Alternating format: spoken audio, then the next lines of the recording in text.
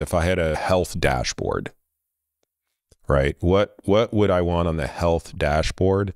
Yeah, I'm putting VO2 max and strength at the top of my health dashboard. That would be number one, that would be number two. And then you could argue so many of the things that are also important are largely going to be captured by that. So in other words, it's very hard to be in the top 1% of VO2 max and strength. Now that's let's be less extreme. It would be very hard to be in the top 5% of VO2 max and the top 5% in strength and not also be metabolically healthy. So it would almost become irrelevant to say, oh, and another thing I would put on that list at the top is, highly insulin sensitive. Well, it's kind of like, duh, you don't need that. Like, you've already captured that in the first two. So I almost want to pick the highest order things and I'd put them at the top.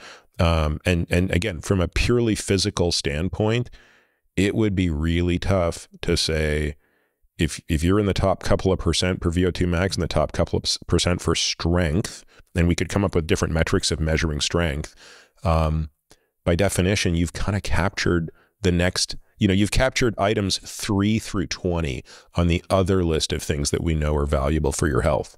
Like, and again, could you be in that situation and also have high blood pressure? Yes, you could. So somewhere on that list, you want to be able to know that someone's got good blood pressure. Could you have those two things going for you and still have elevated Lp(a) and ApoB? Absolutely. So we do need to include those other things on the dashboard.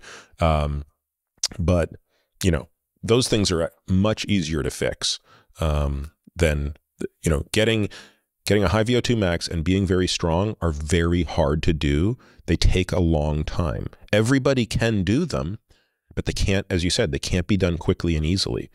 So therefore, they are the tip of the spear.